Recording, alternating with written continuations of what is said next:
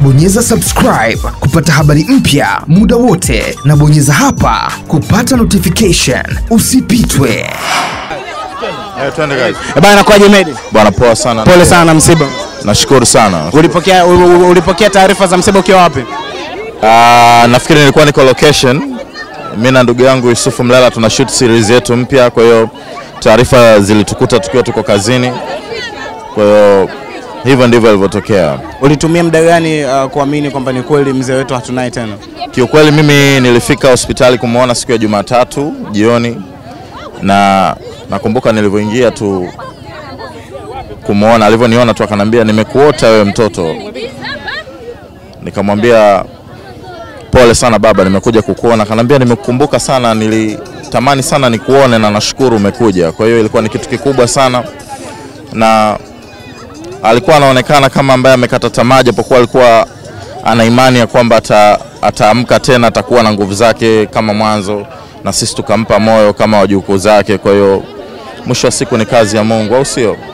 Tunamshukuru kwa kutuletea kipaji kikubwa, na tunashukuru kwa kukichukua kiumbe chake, kwa sababu mwisho wa siku sidhani kama tunapaswa tuwe na huzuni sana. Tunapaswa tu celebrate legendary ambao ameutengeneza mzee Majuto katika tasnia na njia alizotuachia sisi ambao sasa hivi ndo tunaelekea huko. Kwa kifupi, mimi kama mimi nitaendelea kumcelebrate, ataendelea kuwa king, na hakuna king kama Majuto, na namshukuru Mwenyezi Mungu kwa kile ambacho ametuletea, kwa sababu tumejifunza vingi na ametuachia vingi. Respect sana, pole kwa familia, pole kwa mashabiki, pole kwa wadau, viongozi wa serikali na watu wote ambao walikuwa nyuma ya Majuto, watu wote ambao walikuwa wanamsupport Majuto na watu ambao walikuwa wanasupport tasnia ya uigizaji.